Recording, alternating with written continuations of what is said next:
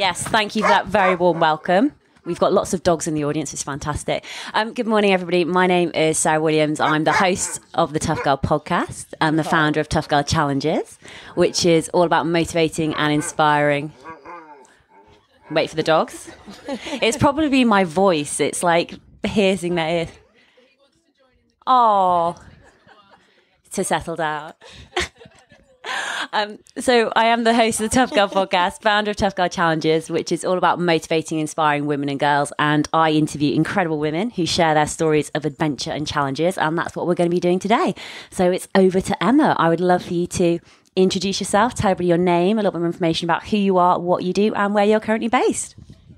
So hi, everyone. I'm Em. That's my dog, Molly, going on a rampage. I'm an artist, really. I began baking a couple of years ago, but mainly I love the open road. I love the unknown. I love not knowing who I'll meet or where I'll sleep, and I love a challenge. So I set off when I was 24. Just after art school, on a journey from the UK to Mongolia and back. In Mongolia, I found Molly and adopted her, and she came back on my back seat, took up all my suitcase space. So I traveled pretty light, other than the dog. Yeah, I'm now running an Arty Bakes van, which some of you might have come across. It's a colourful, wacky looking sort of 70s van selling bakes and cakes and things like that. So have you always been artistic? Have you always sort of loved the outdoors? You know, when you were growing up, where did this stem from? Yeah, I think so. My parents, my mum's an artist. My dad was a huge fan of the open road. Mum never kind of got it. I love the fact that you can just get to from A to B.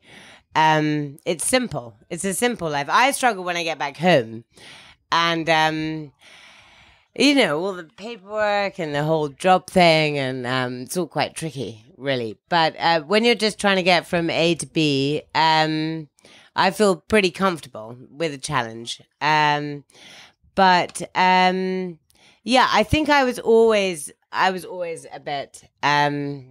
little bit like that. Ever since I was tiny, my mum said when I was about 5 years old, I jumped into a swimming pool, no idea how to swim. But I got quite a kick out of that.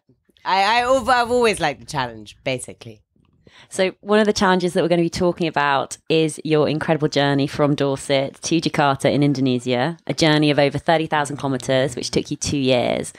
And I'm actually like a massive planner. So I'm almost feeling quite stressful when I ask you the question, like, how much planning and preparation did you do before this big trip, this big adventure? Where did this dream come from?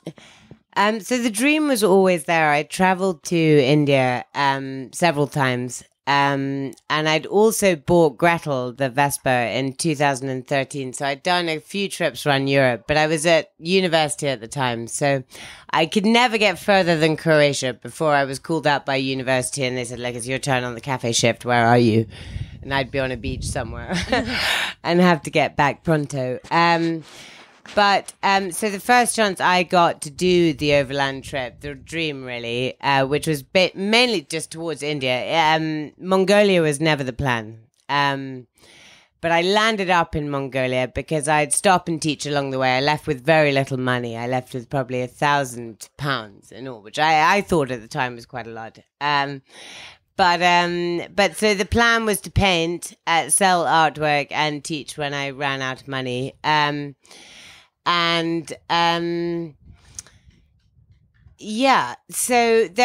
I tried to plan visas. Visas were a nightmare. But I had no idea how long it would take a Vespa to get to Afghanistan.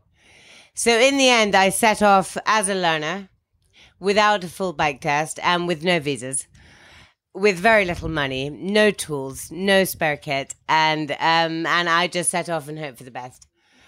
And it worked out pretty well. Yeah.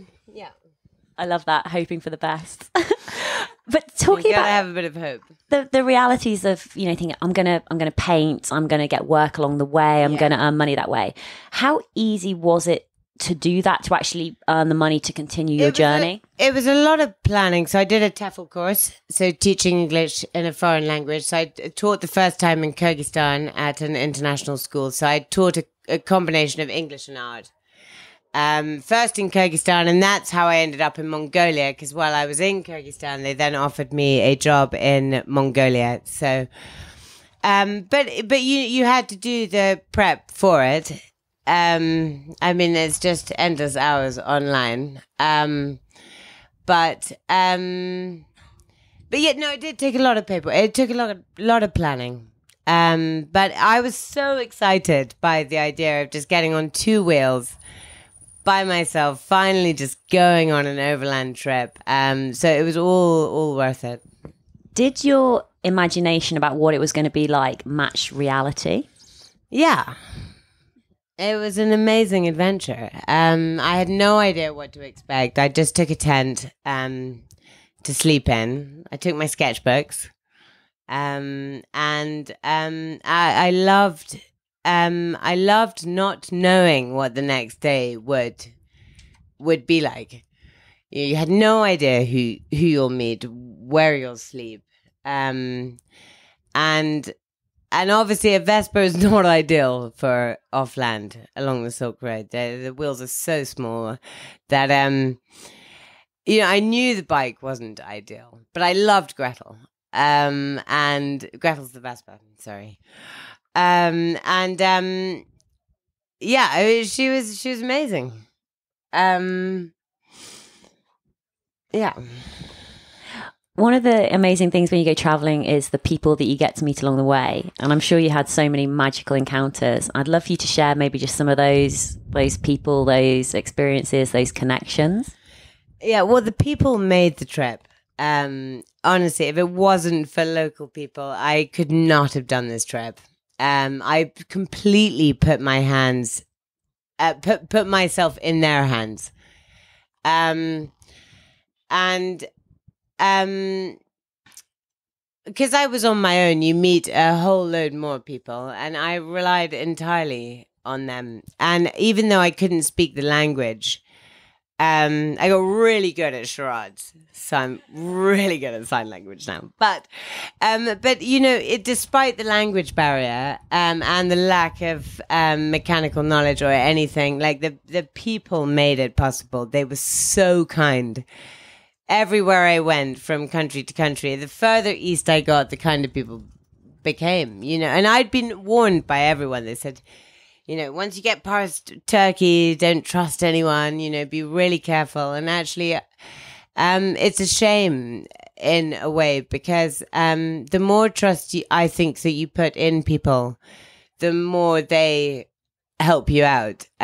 You sort of give what you get in a way. And I totally put myself in their hands as a single female, and they completely repaid that. Fully. I mean, people were incredibly kind. And that was the main thing that I take from my trip, was just how incredibly nice 99% of the world is. That's the main thing I take from it. Yeah. Before you left, did you have any sort of fears or concerns, or even maybe when you were talking with your friends or your parents, or having people say, "Oh, you need to be careful about X, Y, Z"? Did people get into your head and yeah. think, Yeah, for sure. But as I continued the journey, I realized how kind people were. So I did have that, because everyone would say, be really cautious. It's almost like you're going out expecting to be mugged straight away. I was mugged a couple of times.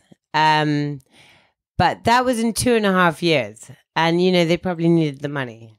So, and in fact, one of them gave my passport back. If you've ever met such a thing as a kind mugger, definitely met one of them. So I don't know, at the end of the day, I think that the world is a good place. And I learned that as I drove further and further. And,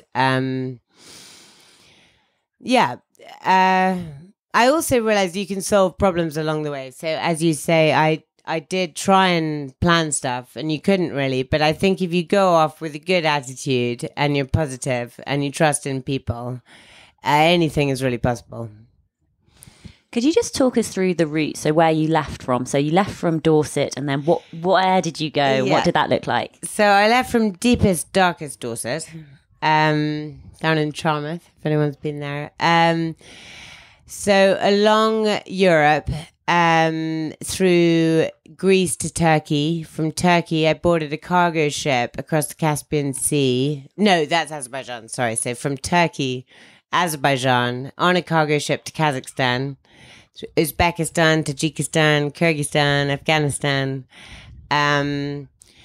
over the Pamirs, the Karakoram Highway, really beautiful landscape. Then over the Altai Mountains in Russia and into Western Mongolia, all the way down to the capital of Mongolia, Ulaanbaatar, and then back a different route. I took a beeline back in a rush for my brother's wedding with Molly, the dog, back through Siberia, the length of Russia into Latvia, Northern Europe, and back down to deepest, darkest Dorset. So how did you meet Molly? Tell us the story. Did your eyes meet? No, well, I was teaching in Mongolia, and there's an organization in Ulaanbaatar called Lucky Paws, and they rescue strays. And Molly was really badly injured. She had a terrible neck injury. Someone had basically tied her up. They're not good with stray dogs. In Mongolia, if you have a dog, they're generally guard dogs, and they're sort of, they don't really do pets.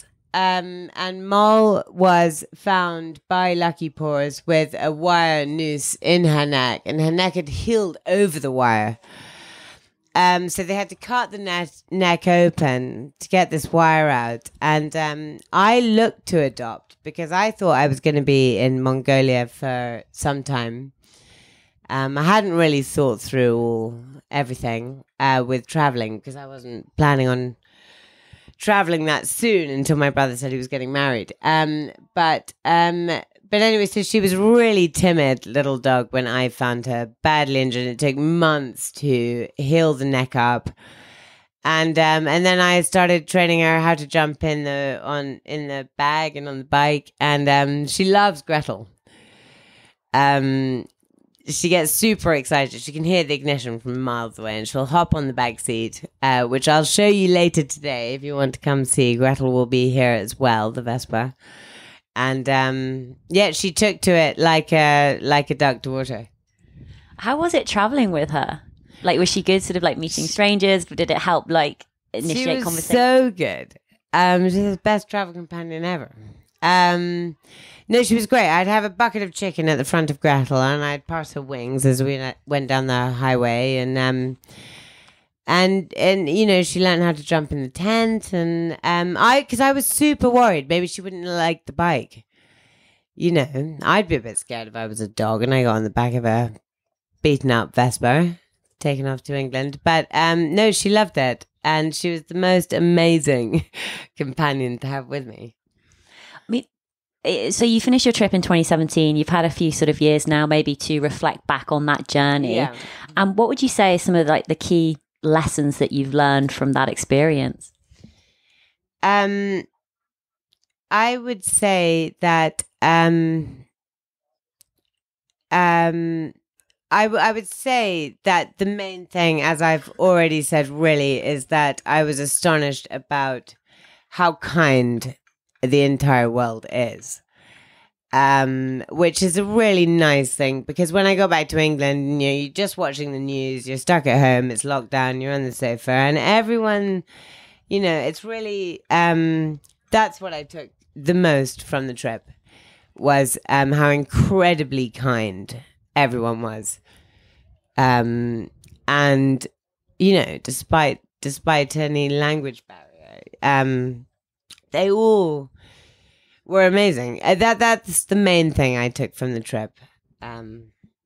One of the things that you mentioned earlier at the start was, sort of adjusting back to normal life, dealing with bills and having a job. And what was it like finishing your travel, coming home again? How was that adjustment for you? That was actually really difficult. So I moved first to London. I did Deliveroo on Grettle on the bike, Molly on the back, pizzas between my legs. But I did find it really tough, because I was used to every day being a challenge. But it was simple in a way, it was just life. You're finding a place to sleep, you're finding something to eat, and you're getting from A to B. So in a way, that's simple. And I loved that. And then when you got back, it all got complicated. You're supposed to find a place in London, find a job. There's tons of paperwork involved and health and safety get in the way. I don't know. I did find it a challenge. And I was a bit wobbly for a while, actually, after the trip. I got back and I didn't quite know what to do with myself. I was so used to that challenge every day. But in the end, I started baking brownies for fun and now I've got a great van. So it all worked out in the end. Just going back to what you said, almost like feeling like having a bit of a wobble and sort of getting through that. I'm sure there are other people who may be going through situations where they're sort of either just not knowing what they want to do, whether they want to go on an adventure, whether they're feeling a bit frustrated, a little bit stuck. What advice would you have for people who are going through that wobble?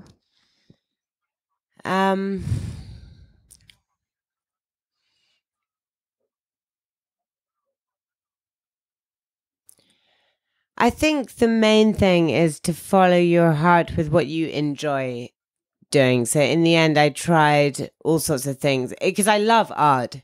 And when I got back, I tried to do the portraits, but I was a bit lost, really. And it all became about how to earn some money. And so I stopped doing what I sort of enjoy because I love art, but it became a different thing. And in the end, what helped me out was doing something that I'd never done before, bake some brownies. And it's sort of the things you least expect that can help you out sometimes. I think just to let go for a minute, do something that you really, just something new, something that you enjoy. And that led to all of this. And for me, that's what got me out of my wobble. And actually, it's kind of like traveling. I've got a great little van and can go over. I still meet all the people. It's all about the people, I think.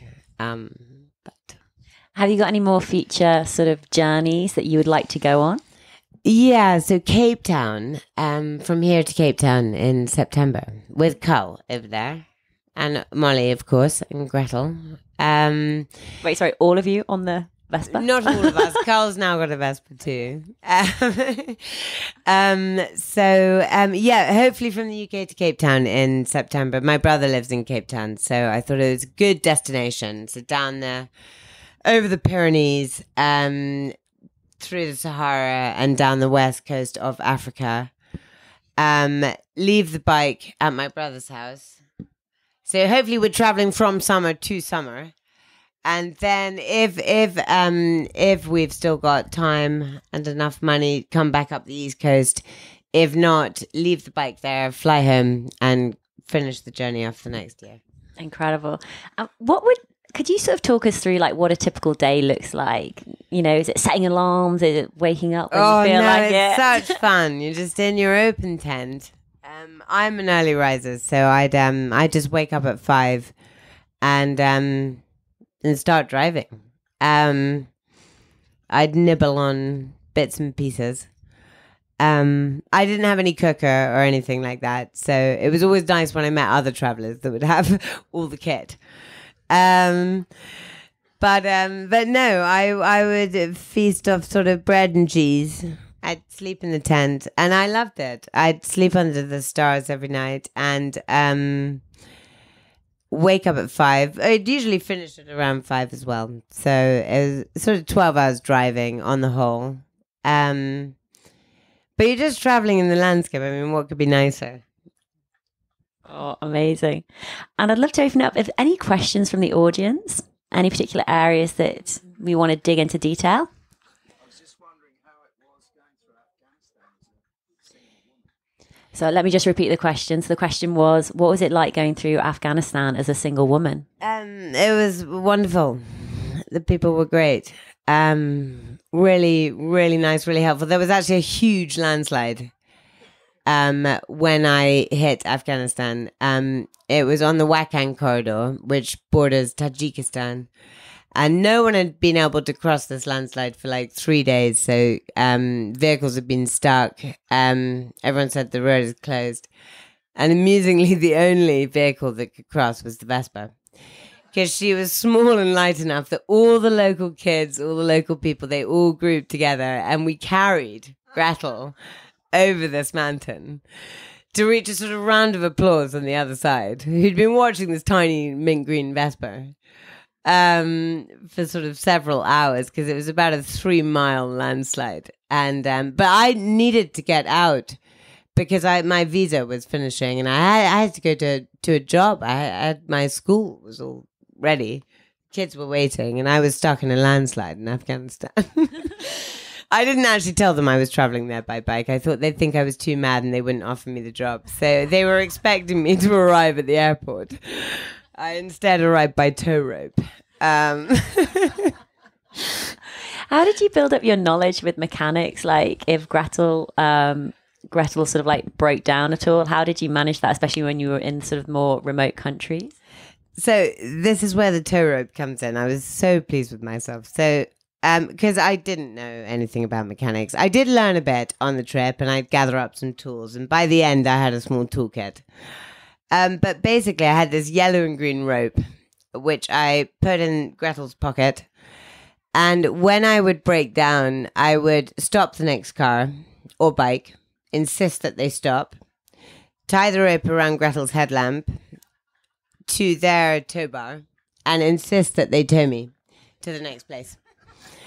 And it was a really good method. I mean, I hit 90, 100 miles an hour. It was really amazing. Once I realized it worked, because I was a bit worried the first. With a car, it's one thing, but being towed by another bike was a whole different thing, and I didn't know if it would work. But it was great. And so from then on, that was my go-to method: carry a rope. And because it was difficult to get her in trucks sometimes, I'd always have my eye out for the right kind of track that I could get Grettle into. My eyes were just constantly on the lookout for the right sort of truck, you know, with a back that opens and that you could tie Grettle onto. But once I realized I could be towed, all my problems were really solved quite quickly. And I would make sure they stopped. I'd stand in the middle of the road, so unless they ran me over, they had to stop. How many times have you come off your bike? It's a good question. We won't mention last night, but no, not that many. I was careful. I was more careful with Molly, because once I had a passenger, it was a whole different thing. But I had one very bad crash in Istanbul on the way, and I thought they'd said Grettle was a write-off. I didn't have any sat-nav, Google Maps or anything the whole way to Kyrgyzstan. So I was using paper maps, and that was very well getting from country to country. But a city appeared as a small dot on my map. So getting to a hostel or something like that was a real challenge. So I'd formed the habit of stopping, and I'd ask locals all the time. It was all the people that got me through this trip. But I misunderstood directions from one of them. They said this, and I thought that means turn left. So I took a left turn, and I obviously took the wrong left turn. And it was a 4-way motorway. I was really lost in Istanbul. I couldn't read any of the signposts, and I was scooting to the side of the road on the motorways trying to ask directions, and it was a lot of hooting, and I had a very bad crash. So it turned out to be a one-way system, and I rounded a corner, and at the same time as I rounded a corner, 4 lanes of traffic came the other way. It was a sort of like under a tunnel. So I couldn't see it. So I only had a split second, and there was no way to move. So I came off the bike. I was taken off to hospital, and so I was concussed, and Grettle was taken to a scrapyard. And then at hospital, I found these amazing police officers, and they homed me, took me to the outskirts of Istanbul where they lived. 5 police officers. They kept saying, have more medicine, have more medicine. They were giving me lots of red wine. And in the end, I recovered, and they found Grettle. They found the key, which was missing. So they said, without the key, we can't fix your bike. So then there was this, they had to go back to the scene of the accident, and they found this key, super bent. It's still really bent now. I have no spare. They found that, and the mechanics hammered her back into shape for 80 quid, wired up the electrics. That is why she looks like she does now, if any of you have seen Grettle. Yeah, amazing. So I was back on the road again, but that was really scary. And I thought the trip had come to a halt. They thought I was mad in the ambulance. They said, is there anything you need to ask? Are you all right? And I thought Grettle was a goner. I remember looking up over the road, oil everywhere, and then my bike was just smashed under this van. And all I could think about was whether whether I could take a camel or a horse. So in the ambulance, I said, well, do they do camels here? And I think they thought it was the head injury, but actually I was totally sober and I was thinking straight. Yeah. Why did you name the bike Grettle? Is there a story behind the name? Yeah. So Grettle's the only bike I've ever really owned.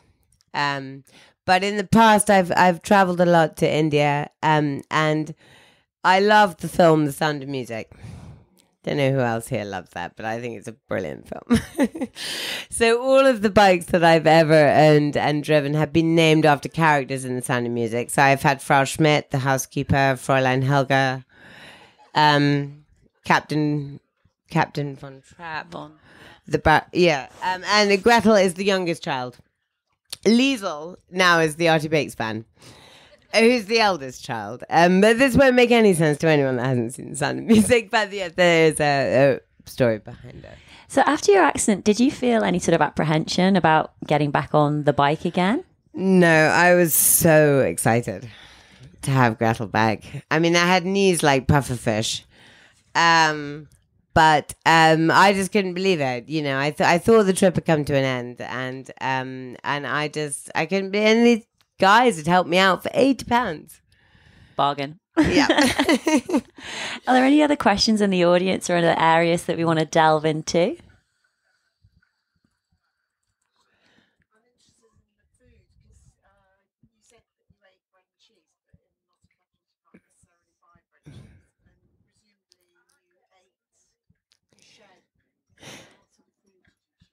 So I'll just repeat the questions. The questions around sort of food. You ate a lot of bread and cheese, but what sort of other food were you eating maybe when you couldn't buy that in other countries? So Russia, the main thing, luckily Molly loves it as well. So we'd share breakfast, lunch and dinner. And that was mainly boiled eggs and chicken. But Molly would only eat the yolk. She didn't like the white. So I had to eat the egg white. She'd eat the yolk and we'd share the chicken. On the way out, on the whole, every few days or every week, you could find a little place that would do bread. And they did this amazing, I don't know if you guys have ever tried it. It's this, I can't find it. I tried to order it on Amazon. It's like it's like a cheese string, but salted, smoked cheese and in strings and huge clumps of it. And it would last forever. So I would live on that. Bread until it went stale, and yeah, quite little really. But you were blogging your journey as well. How was keeping your blog updated throughout the trip? How did that work? So every couple of weeks, I would, it was mainly when I'd stop for a visa and I'd be in a city for a while, and I had a chance to write. And the main point of writing really was so that because I'm not really a blogger. It goes against the grain, really, to do a blog. But I thought it would help because I wanted to write a book on the trip, and which I am going to do. It's in the pipeline. Because I also sketched the whole journey, so it's all illustrated with sketches and everything. So I'd stop every couple of weeks and write. And I think the book is going to be called Chance Encounters and the Generosity of Strangers, hopefully with illustrations as well. But it's just a matter of putting it all together. Where would you go back to? Tajikistan. Why? A beautiful landscape, beautiful people. Just I think as well, I'd just come out of the Uzbek deserts, there was a heat wave and it was like 65 degrees, and it was really tough getting through the deserts. And then I was finally into this like amazing mountain landscape, and it was cool and fresh and beautiful. And I went as high as I've ever gone on Grettle in Tajikistan. We went over the Pamirs. So I was honestly high on altitude, on life, on people, on the landscape. I've never felt so happy. In my head, I've got this picture of you at like the top of a mountain pass on the Vespa, and you're thinking, oh, I'll save some money on fuel. Let's just turn it off and...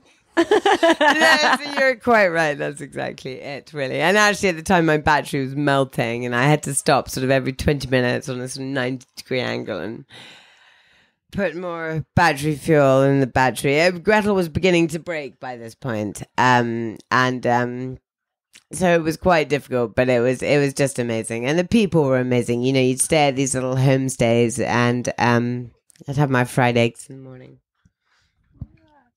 You mentioned about the heat. Did you ever have to deal with like extreme cold? Yeah. So from the 65-degree heat of the Uzbek desert, Mongolia was minus 35. That's where I found Mol, and I was teaching at a school there to earn enough money to get back home. And that was really tough as well. It was freezing. I tried Molly in socks because she couldn't stand on all four of her feet. I didn't know how she was a street dog or where she was before I found her, but yeah, it was so cold she couldn't put her paws down, so she'd be trying to sort of, eventually she just roll over. Has Molly adjusted well to the UK? I think she's having a pretty good life at the minute, yeah. Spoiled rotten. Where are you most active on social media? Well, I'm a little bit of a technophobe, but I'm trying my best. And I'm on, so the blog that I wrote is on emmatrenchard.com, which is actually my art website. And baking. So I don't really have a travel channel. Vespa's just made a really amusing documentary, though, if you guys want to have a bit of a laugh. It's only 10 minutes, and it's on YouTube. It's called Vespa Mania. And it's because Vespa heard about the trip a couple of years ago, so they flew over from America and did this documentary. So there's that on YouTube, and my art thing is artybakes.com. So yeah, but otherwise I'm not very savvy on the line. I'm trying harder. But And is it with the book? I don't want to put pressure on you, but do you have an idea of when that would maybe be finished? Yeah, I'm thinking so I've been so busy with Arty Bakes that I've got so many projects in the pipeline, and the book is the first one for the winter because I figured after the season. Now that I know the Arty Bakes thing is working and everything, which I've never really had before, I never quite knew where I was going with life. And now I know the summer's super busy. You get no sleep. In the winter, you get a bit more sleep, and time to write the book. Hopefully. I'm sure you'll do it. It's going to be very, very exciting. But Emma, I'd love for you to have the final words of advice, final words of wisdom, especially for other people out there who do want to take on an epic challenge. Apart from just do it, what advice would you like to share? I personally would say trust other people. Trust the fact that the world is actually a pretty good place. And I would say if you think too much all about the ifs and buts, you would never go. So I would say act on a bit of impulse as well and instinct, because I probably do that a bit too much and it gets me into all sorts of trouble. But it's worth it sometimes. I've found that I've always had luck on my side, and I think that's just because I believe in luck. And in people. And I think what you believe in, you sort of get back. So that's what I would say. Love it. Impulse, instinct, and believe in yourself. I think so, yeah. Emma, thanks so much for coming on Topic Our Podcast. It's been amazing to share your story. Thank you. Thanks for listening.